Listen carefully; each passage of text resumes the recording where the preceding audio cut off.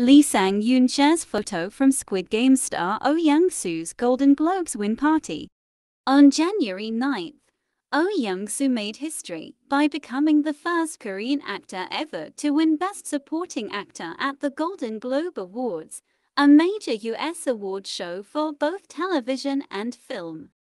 As the veteran actor is currently starring in the play Freud's Last Session, the rest of the cast and crew, which includes Lee Sang-yoon, came together to celebrate Oh Young-soo's exciting achievement. On January 11th, Lee Sang-yoon took to Instagram stories to share an adorable photo from the celebration that shows Oh Young-soo happily wearing a pink crown and holding his cake. Lee Sang-yoon added in the caption, "Wow, congratulations!" Meanwhile, Squid Game is currently gearing up to return for a second season and potentially a third as well. Once again, congratulations to Oh Young-soo on his historic achievement. That was it for today, guys. For more Korean entertainment news, don't forget to subscribe and like.